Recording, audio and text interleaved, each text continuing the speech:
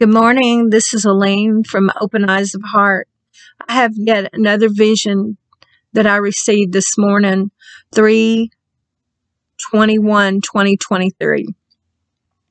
I titled this vision, A Man Riding a Golden Horse. In this vision, I see a cherry blossom tree with pink and white buds.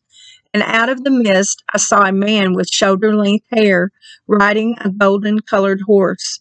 He stopped right in front of me to my right and spoke kindly and told me it is time to go. End of vision. The scriptures I received with this vision is from Revelations 18:4 and 23. End of vision and scriptures.